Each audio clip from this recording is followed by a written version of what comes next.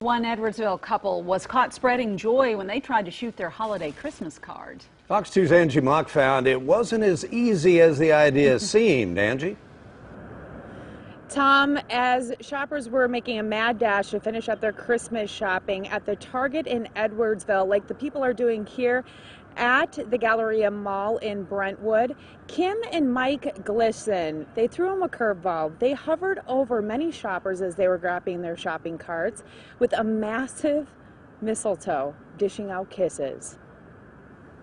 Mike and Kim have been married for 18 years and have developed a knack for making funny Christmas cards. We've done a wacky Christmas card for about 20 years, and this year, we decided to do a YouTube video. The Glissons originally came up with the Jimmy Fallon lip-sync video. We had a bunch of different, like, Band-Aid from the 80s, and it was bad. Then Mike had another idea.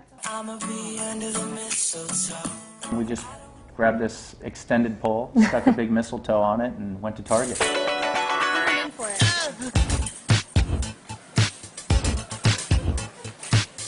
As soon as he said it, I said, yes, let's go with it.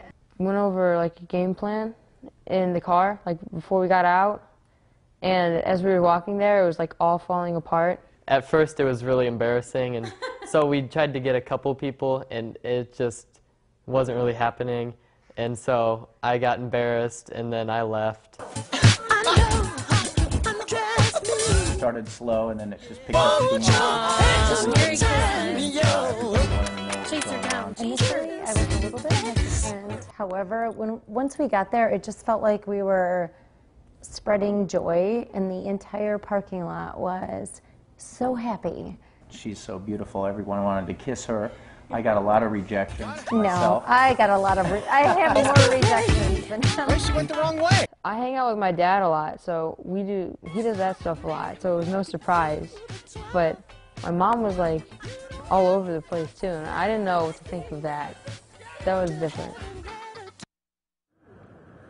Naturally, the next question is, how are they going to outdo this one for next year? Mike said he doesn't know yet, but he'll take anybody's idea. If you'd like to see the full video in its entirety, just head on over to fox2now.com. We've linked up that information to our website. Reporting live from Brentwood, Angie Mock, Fox 2 News. I bet they got some funny responses when he was running after them with the mistletoe. I bet the shoppers out there said, what's going on now? Yeah, well, that's different, you got to admit, yeah.